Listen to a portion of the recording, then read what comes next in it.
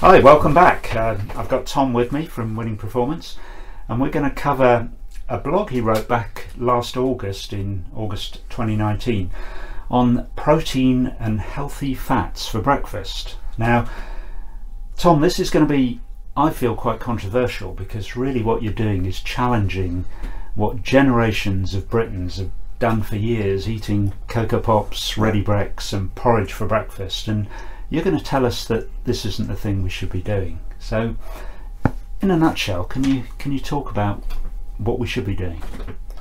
Well, the first quote I should probably look at is one that, again, my late mentor Charles gave me. Well, I first heard it from him, is what's common isn't always normal. So just because we've been doing it for generations doesn't mean we should continue it. And this is apt whether we're looking at strength and conditioning or nutrition. There are a variety of things that people do before the research comes out, and just because you've been doing it for 20 years and you've been trained, doesn't mean it's the best way to train. So we should definitely lead with that. But protein and healthy fats, it is what it is. So predominantly breakfasts are carbohydrate loaded. If you look at traditional cereals, for instance, I mean, what did you grow up on? Oh, it was Weetabix and Shreddies and porridge, all sorts of traditional cereals. And there's a time and a place, and I think for maybe youths, they could definitely benefit from more carbohydrates, but simple sugars isn't necessarily the way to go for absolutely everybody. How do I base this? Most of the time I base this off body fat levels and activity levels. You could even take it a step further and you could look at insulin sensitivity levels, but that kind of is the same thing as looking at body fat levels. The leaner you are, majority of the time, the more insulin sensitive you are, the more you can actually utilize those carbohydrates. When I consult clients with this, we talk about what they eat, but also how they feel first thing in the morning. So if you eat something and it makes you feel drowsy, sleepy, sluggish, then is that the optimal food at that time, especially first thing in the morning? And it's the effect of food. And people, again, what happens is people get used to doing the same thing over and over, and all of a sudden their body's adapted, and feeling sluggish or feeling like this is now normal. Okay? So until you try something different, you don't know what normal actually is. For me, normal is being awake, alert, energetic, and ready to go. Other people don't have that feeling, and all of a sudden, because they feel it every day, that's normal to them. And I suppose if you look at the way that those carbohydrate cereals and things are marketed, it's very much about loading up, making you feel warm inside, making you feel full, and perhaps releasing that energy slowly over the course of the morning or the day. And it's that when I see that whole, it releases energy slowly, most of those cereals don't. If you look at the insulin response or the blood sugar response to them, they're not slow at all, they're rapid. So they're backwards that way. But yeah, the marketing, you look at Special K, you've got a sleek logo, and then you've got a very sleek, slim lady in a red bathing suit. I don't watch a lot of TV. I assume that's the advert still. The last time I saw cereal adverts, it was Bobby Charlton trying to push shredded wheat, because obviously Bobby Charlton's a footballer, everyone would aspire to be like, blah blah blah. But yeah, the marketing can kind of get at you. I've seen marketing with Nutella saying it's slow release energy, and if you know anything about the scientific aspect of food, it's not slow release energy whatsoever. But then again, what you put it with could change it. But I mean, it shouldn't take a rocket scientist to tell you that Nutella isn't an optimal option for the majority of people, majority of the time. Okay. So I'm a new client coming in. What would you recommend that I should have eaten for breakfast this morning? I don't recommend anything first. I want to know what you're doing first. So the first question is, what do you currently eat? And I'll get a range from, and I only ask for breakfast the first consult, I'm not looking at any further. The reason being is if we fix breakfast, most of the day is normally quite easy. Breakfast tends to be the biggest jump. So if I go and I go, you're used to eating Shreddies, you said, as a kid, and I go, look, I want you to change, I want you to have eggs and avocado. It's a massive leap for you. But I don't change too much else, because going from shreddies to avocado and egg is quite a big difference. Mm-hmm. Normally, lunch and dinner do consist of meat or protein, fat, and then usually fibrous carbohydrates. So those meals tend to be quite easy to change. I will spend a decent amount of time getting breakfast to, and again inverted commas, optimal, because optimal is going to be different for a variety of people based on, again, body fat, muscle mass, activity levels. So how do I start? Ask them what they eat, and then it's kind of figuring out whether this client can take on a big change or a small change. I'm a big believer of small steps, but so you are what I would term a robot. Okay, if I give you something, you're doing it. Okay, you're a high-level athlete. It doesn't take much for you to understand that food is fuel, and that's how you think about it. You're not going to be like craving things. In the back of your mind, you're thinking, how can I run another world record? And that's what you wake up thinking. So for you, you're robotic. You can change that. For other people, they're not robotic. It needs to be very small changes. So we get a variety of people who don't eat breakfast. So their last meal of the day is 7, 8, 9 p.m. They skip breakfast.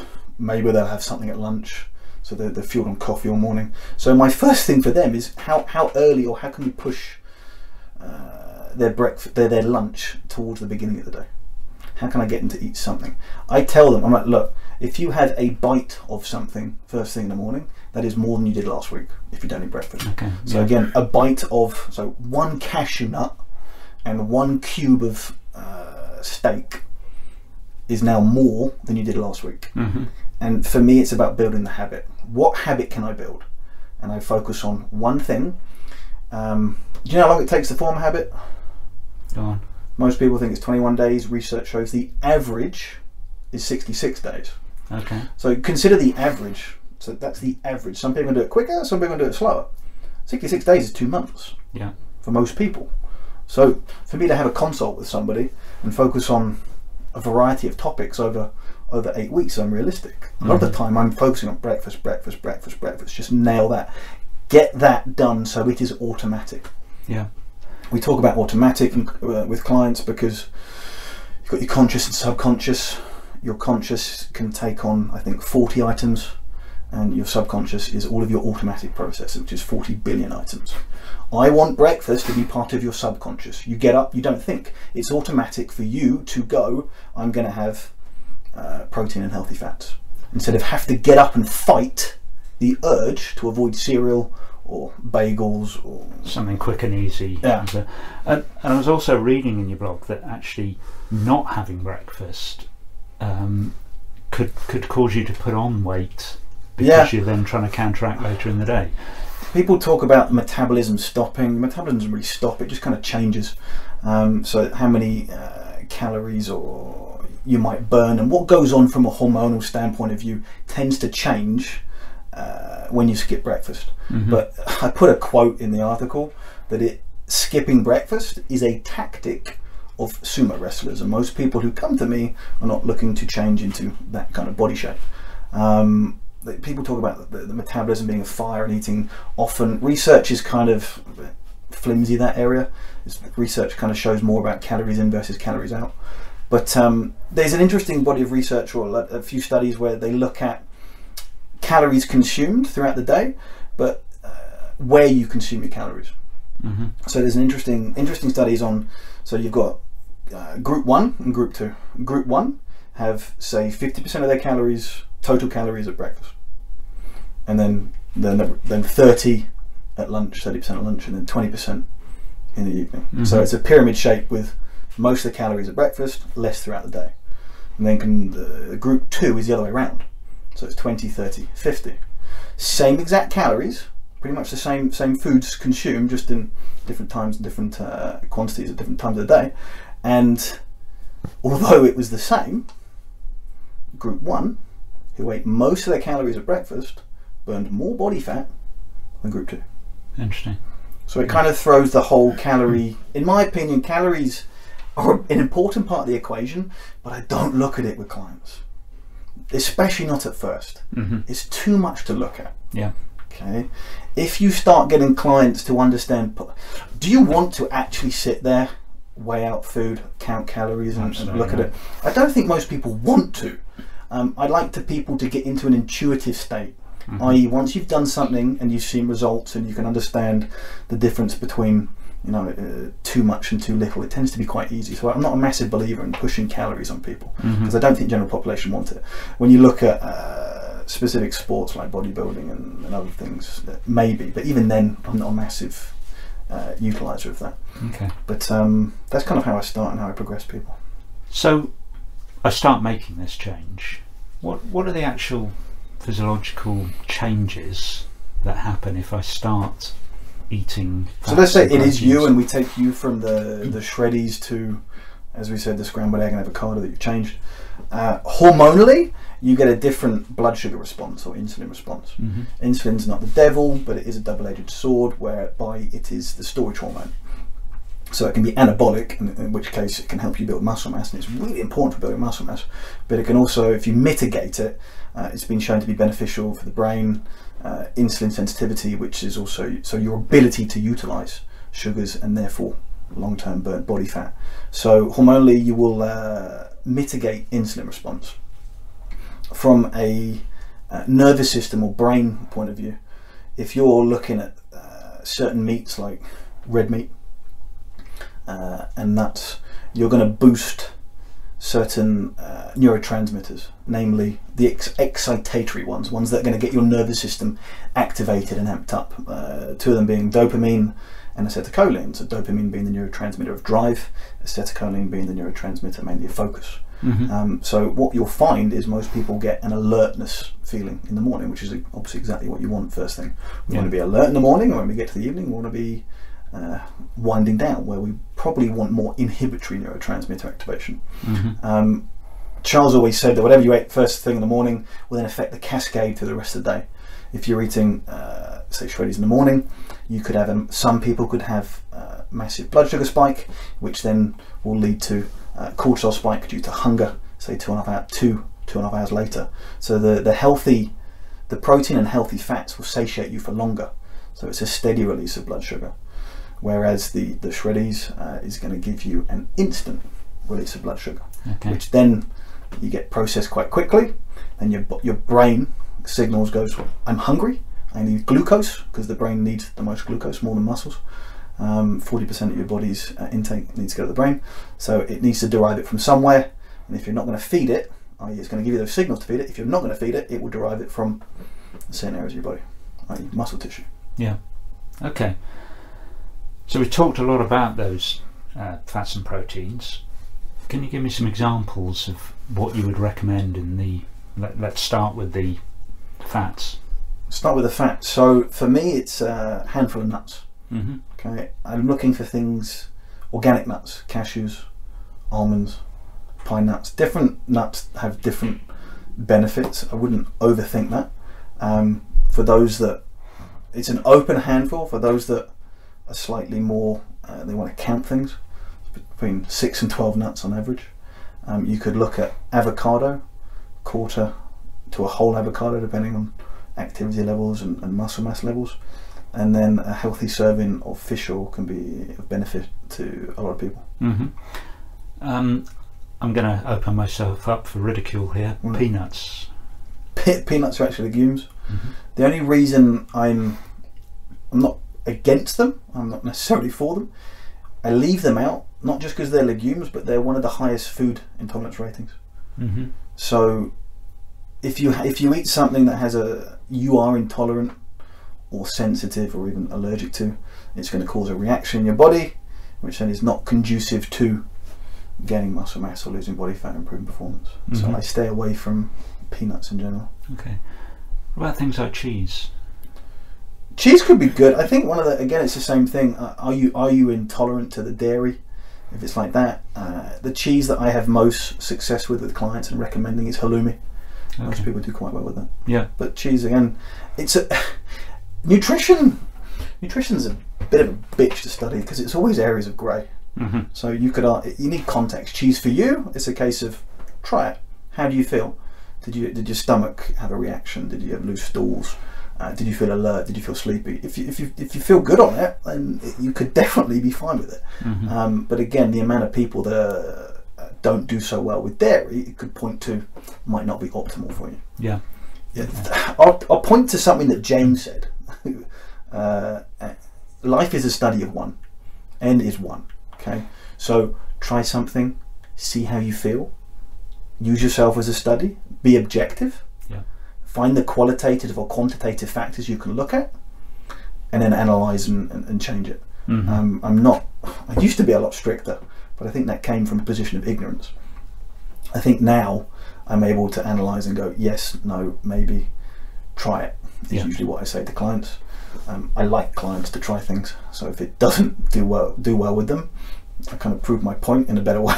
Yeah, that makes good sense. And proteins. Proteins. I mean, I'm all about meat in the morning. I love red meat, and I know people will talk about red meat being bad for you. It's utter rubbish. Poor red meat is bad for you. Those studies were not properly designed. They utilised mostly processed red meat. Any processed food most processed foods are not going to be so good for you. So I like red meat because it's high in tyrosine. So again, that's an amino acid that's a precursor to dopamine, which is again the neurotransmitter, the excitatory neurotransmitter of drive we discussed. Alternative options for protein, you could consider the Icelandic yogurt. I don't know how to pronounce it, but it's spelled skyr. Yeah, I say it's skyer. Skyer, we'll call it that. But it tastes good. Yeah, I don't mind that with clients. You could add some fruit to that, even more protein powder, or specific powder that you might use, like a gut healthy powder. As a point of interest on that particular yogurt, it's also one of the lowest sugar contents. A lot of yogurts claim low fat, but actually increase the sugar, whereas that Sky one. If you see low fat on something, it generally means high sugar. And again, it's not that sugar's evil. It's a case of is that the right macronutrient ratio for you at that point. Other protein sources. I probably put more in the article. What did I write in the article? It's been a long time. I think it was mainly around meats. Mainly around meat. I kind of progress people into it because obviously some people look at it and they go, oh, I can't eat steak. Me, I can't eat certain fishes like mackerel. I think because the first time I started doing this, when Charles recommended it, I had mackerel, and now I'm like, ugh, can't do that first thing in the morning. So mackerel's a no-no. So you got to rotate and find out the meats you like. Eggs, of course. Eggs, yeah, I've got no problem with that. Again, they're high on the food intolerance rating. So here's the thing I find: if you eat eggs every day, sometimes or more often than not, I find people are sensitive or intolerant to them, and they don't know about it because again, their body's adapted. They think that's not a normal reaction. So I take eggs out for a week and put it in. So the majority of the time, I start clients out on eggs once a week. So when you take something out and reintroduce it, you find out how your body reacts because you're taking it away. Now you feel normal. You put it back in. You see what kind of response you get. So eggs is normally a once a week thing. If you still react badly to it on once a week, we go to once a month. If you still do that, once every 3 months. You can, for some foods, reverse sensitivity or intolerance to it. Okay. Like I've been at one time very allergic to fish oils. I'll give you a story. So I was in Rhode Island on one of Charles Poliquin's courses. I can't remember which one it was. And I went to bed. I had my fish oils. I was getting these. I was waking up with my lip basically blew up. I was having like hives or reactions, and I couldn't figure out what it was. I was itching. It was horrendous. Went on the course, it kind of died down as I got there. I was highly embarrassed when I turned up. I was like, "Fuck, people are going to see me." But it turned out to be fish oils. Okay, so I took them out for 3 months, put them back in, slowly titrated them back up, and I was fine with them. Okay. So often you can be literally allergic to something. Take it out, usually fix your gut, eat a little bit better, get a little bit healthier. Yeah. Reintroduce the food and you'll be fine. And how many eggs would you have? So I think 6 eggs is around 50 grams of protein, so that would be a decent size protein content for a 90 kilo male or 90 kilo person. So if you're heavier, if you're 180 kilos, you need 12 eggs. Okay. I think you should push it as hard as you can. Again, when I say 6 eggs to most people, they look at me in amazement or shock. So I'll say, look, what are you used to eating? They'll go, well, 2 eggs. Okay, start cooking 3 eggs. When 3 becomes normal and easy to eat, go to 4, 5, 6, and just progress upward. And just a variety of types, scrambles and poached and so on. I think if you analyse it, I think poached is better, because I think you can oxidize the cholesterol with scrambled eggs. But I think if you're analysing that, it's too specific. Like, don't pick holes in that. So, if you want boiled eggs, scrambled eggs, fried eggs, I don't care. Just have some eggs. Okay, so keep that variety. I'm not a big fan of egg whites. I think you should have the yolk. There's a lot of beneficial factors with the yolk. I think that's a late 80s, early 90s bodybuilding protocol. There's nothing wrong with the yolk. Okay. Eat the yolk, guys. Stop having egg whites. My favourite bit. So should I eat the same every day? No, that's a big thing that I change on people. You should rotate on a 3-day rule minimum. So what that would state is, if you had steak on Monday for breakfast, don't have steak again until Thursday. Okay. If you have cashews on Tuesday for breakfast, don't have cashews again until Friday. So it's a 3-day rotation rule. If you think about it, you therefore only need 3 different types of protein and 3 different types of healthy fat. You can be, and it's a longer continuum, allergic, intolerant, or sensitive to foods. What I found after discussions with many experts is the less you rotate, the more likely you are to be intolerant, sensitive, or allergic to something. You can avoid all those problems simply by rotating foods. Once you start rotating foods, you can self-analyze and go, how is this food making me feel? Should I keep it in, or should I get rid of it for a week, 1 month, 3 months? Okay.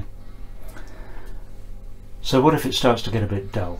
You got any exotic tips that you like getting into? The best tip on that is to, and these meats are more expensive, is to look at, there's 2 websites in the article, OzGrow and OzLink. I have no sponsorship with them or links to them, but on that website you can get anything from python to crocodile to kangaroo. Kangaroo is really nice, as is ostrich, to be honest. So I would, once a month, if you can splash out on the burger platter from OzLink, it will give you a variety of meats, and variety being the spice of life. Your body loves variety, especially with food. I think there's an interesting stat where I think it's the average American eats 12 foods in their life, and I think that's a shame. I think you should try different things. So if it's getting boring, spice it up like that. I can recommend Water Buffalo. There's a farm just north of Romsey, and it's beef like it used to taste. Is there? So, I did not know. This is right on my doorstep. I didn't even know about it. I'm going to have to visit that. I think it's run by Jody Scheckter, the old motor racing driver. Oh, brilliant. So I'll give you that later. Excellent. Okay, I think I've covered most of the questions. You talked about Charles and how he's shaped a lot of what you do, not only in this area but in other areas. Anything you'd like to add? It's funny you say that, because I had a call with a client yesterday, and we were discussing some of the stuff Charles was teaching, but he's shaped most current leaders in the industry somewhat, regardless of his forthright opinions. Unfortunately, he was usually right, but yeah, he popularized this with me. First heard about 2009. I think it was even trademark registered at one point to be in that breakfast. His article's not available anymore at the moment, but yeah, I owe a lot to him and his way of thinking. It's funny you say that, because we were saying exactly yesterday that he's shaped so many people in the industry, not just me. Yeah. And if I think broader, I started off with this is a great controversy, and it's against what a lot of Britons and perhaps Americans do. If you look broader and look at what other countries eat, and you go to European countries, and a lot of them will have a meat platter, cheese platter for breakfast. Yeah. Of course, there's the French with the croissants and so on. But you take that away, there is evidence that supports this, that this is a good thing, the Mediterranean diet and so on. So this isn't some wacky made up thing here that no, not at all. Anything else you'd like to add, just to wrap up? We covered everything. I can think of. Obviously, if you have any questions, fire them in the comments. Yeah, I'll be glad to answer them. excellent. Well, thank you very much for that, Tom. That's breakfast done. I'm sure we'll get to lunch and supper at a later podcast. I look forward to it.